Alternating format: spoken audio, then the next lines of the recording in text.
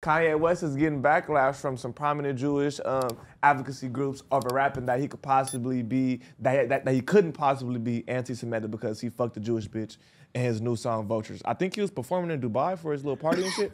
A spokesperson for the Anti-Defamation League tells TMZ, at a time of rising anti-Semitism worldwide, it is disgusting to see Kanye West once again using his platform to spew Jew hatred. You can't say nothing about these people, nigga. You can't say a word, nothing. You can't even say them 3 letters, nigga. Yeah, I would just leave that topic alone. They on your ass.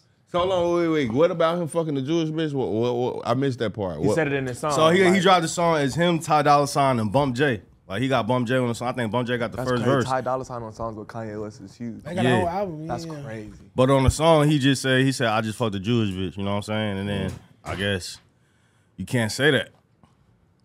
But if you say I just fucked the white bitch, I just fucked the black bitch, then it's okay. Regular. So I don't know. Right. Sometimes I don't know. I don't understand that. Because you can say I just fucked the black bitch and nothing happens. Right. But we don't. The thing is, we don't have an anti-defamation league.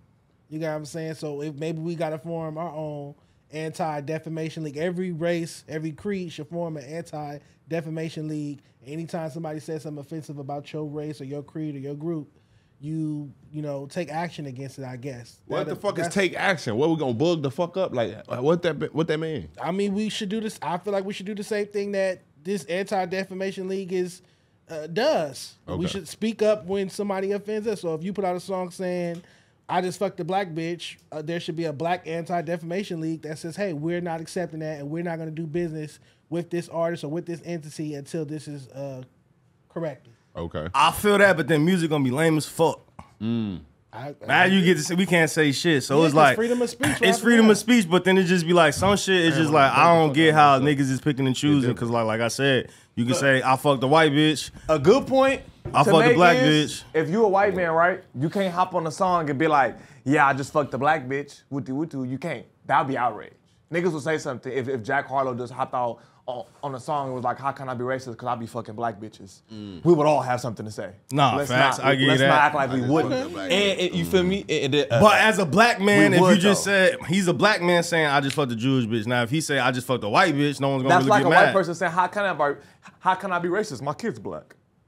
They do that all the time, and you're still racist as fuck. But you can name other races of bitches that you fucked, and it's not a problem. You know what I'm saying? When a motherfucker say something like that, is they racist for real? Because if you got black kids, how can you be racist? You can be because motherfuckers be fetishizing about black people. Thomas Jefferson had black kids, and he had slaves. He was a slave owner and a rapist. He was a slave owner. He raped the fuck out of her. In this day and time, though, because white people be fetishizing over black women, and then a nigga accidentally get the bitch pregnant the whole time. He don't even really like black bitches.